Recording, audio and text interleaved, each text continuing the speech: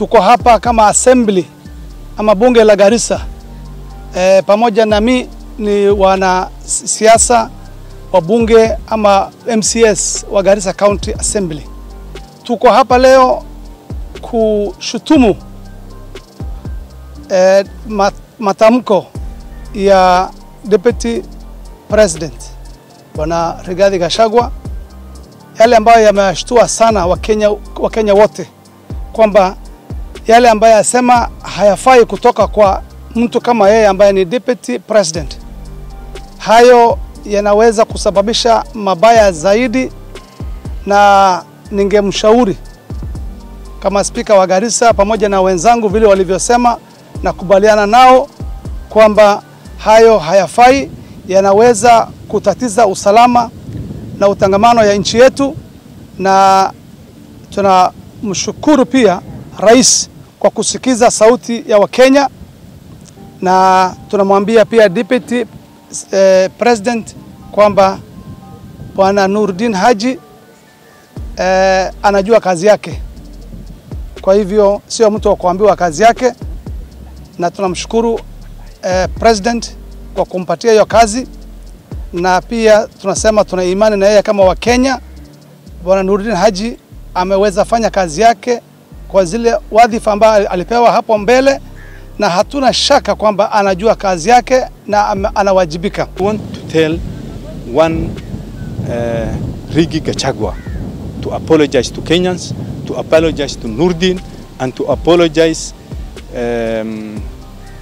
to the president. I want to take this opportunity first to say all of us, we were against this punitive finance bill, and we are happy now that the president, using his wisdom and seeing that what the people want and the will of the people, he has withdrawn the finance bill, and we're happy about it, and that is what we want. I want to condemn the utterances of the Deputy President of this country, His Excellency Rigathi Gachagua, for calling out on Nurdin Haji and calling him incompetent. Nurdin is there by merit. He has served this country in different capacities, and his work is known all over. So, Mr. Gachagua, stop profiling Kenyans. We are not guests in this country.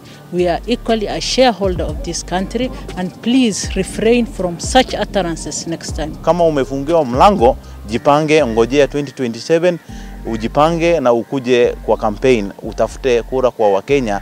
Si ati unasema National Intelligence Nurdin hawezi kazi. Nurdin ni hivi, alikuwa junior officer.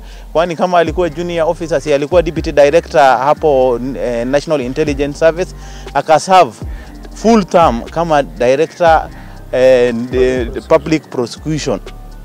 I want to tell Gachagua that he is the deputy president of this country. He is not the deputy president of one region in this country. He must weigh whatever he is going to say. We are going to unleash the biggest campaign ever on the Gachagua utterances. We will stand with our son, and not only our son, we will stand with anybody in this country that we feel is being wronged.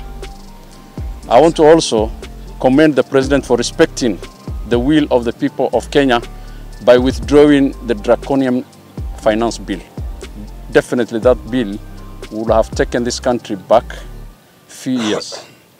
And as someone who was elected in a platform of uplifting the standards, the lives of the people of Kenya, I think he did the right thing to withdraw the bill.